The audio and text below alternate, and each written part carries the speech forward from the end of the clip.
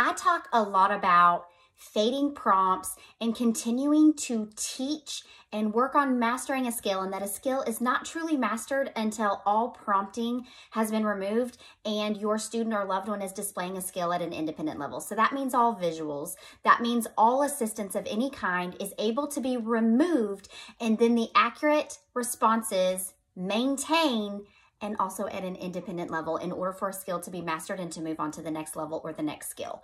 And so I want to talk a little bit about self-monitoring. So we want to teach our children and loved ones how to accurately report completion or correct responding of engagement in a life skill or an academic response or a social skill, or just with regards to their behavioral displays, right? So if we're going to be truly independent, we need our children and loved ones to be able to monitor their own behavior. And so then what happens? They don't need us. They don't need someone else to check in for feedback. They don't need the feedback. They don't need the corrective feedback and responses, right? It's just completely independent. And then they're going to self-correct. They're going to self-identify, and they're going to correct their own behavior. And this starts with self-monitoring. And so I want to chat for a second about just some early stages of self-monitoring. These can be very simple things.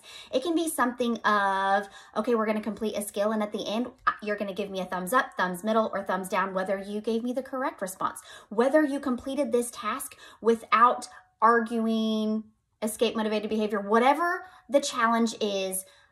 What we're going to target for self-monitoring is after completion of that task or activity, just a thumbs up, thumbs middle, thumbs down. I like to use gestures or a visual, give yourself a smiley face, or just move on to the next activity.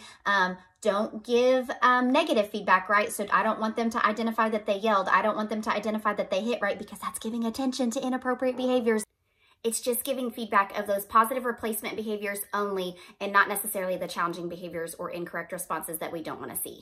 I also like using gestures or just a picture or a checkoff system, something like that, as opposed to kind of expressively identifying to start with, because I think it just prevents the door from being opened of arguing and there just being a back and forth verbal exchange about negative behaviors. If it's just a quick gesture or a quick picture, move on, then you're just moving on, and that's all that matters. But keep in mind, here's the most important thing. So let's say that a challenging behavior occurs, and let's say that the student correctly identifies, I get a thumbs up, or they correctly identify that I need to go on to the next activity, that I'm not giving myself a smiley face or a check mark or a tally mark for that activity. They've self-monitored their own behavior. They identified that the challenging behavior occurred, or they responded inaccurately, and they have correctly identified that. When teaching self-monitoring, step one, we're going to reinforce that. Sounds a little bit odd and challenging, right? So I need to reinforce them for displaying a challenging behavior. No, what you're reinforcing is, and providing that descriptive praise of, we can probably do better next time, no problem. But I like how you were aware that you displayed a behavior that gave us a thumbs down, and you gave me a thumbs down. That's really hard to do. And I love how you accurately told me, my behavior matched a thumbs down. Way to go, giving me a thumbs down. And then you move on, right? So it feels really odd to reinforce that. However, if we want our children and loved ones to accurately self-monitor their behavior, they're going to have to be able to not only just self-monitor when they're doing things so wonderful and good and they deserve all rewards, right? It's also super hard to self-identify. I messed up. I could have done better. Yep, that trial stunk. And I have to self-identify and self-monitor that behavior and then move on. And so the first step is to just reinforce that. And then the second level would be, now we can assign some reinforcement for obtaining so many thumbs up, or so many check marks, so many smiley faces, whatever the case may be.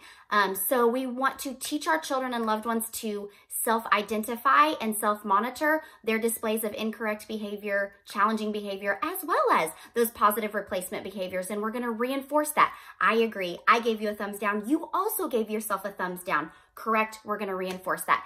Teach that self-monitoring skill, and don't move on past a skill and master it until our children and loved ones can self-monitor and self-identify those correct responses, because what's going to happen?